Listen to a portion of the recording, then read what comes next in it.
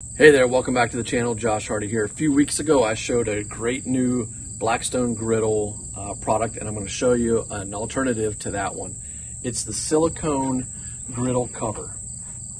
And let me tell you why this is a valuable addition to your griddle.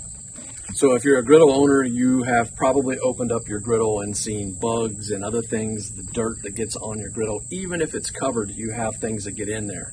Mice can crawl across, get up in there and try to eat stuff. So these new silicone mats are kind of all the new rage. You're seeing them in all kinds of different brands, different formats. This particular one, I really like this in the sense that it fits down over the edges all the way around. So it actually is going to cover your edges. And this is not just to keep it clean, it's also to keep the moisture on your griddle surface. So when you grease it or use some oil before you put it away, this is going to allow that oil to stay nice and damp on there. You don't have to worry about any rust or anything like that. This particular one has a spot so that if you have a griddle that has a hinged top, it will work with that hinged top. So I really like the fit on it. There's no space for anything to get in or fall in along the edge.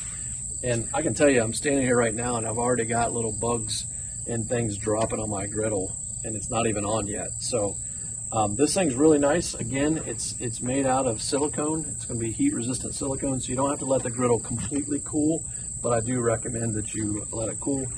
Easy to wash. Just put it in the sink, rinse it down real good, and you're ready to go. So what I like to do is fold it up with that inside protected so that I don't pick up any more dirt as I'm putting it away.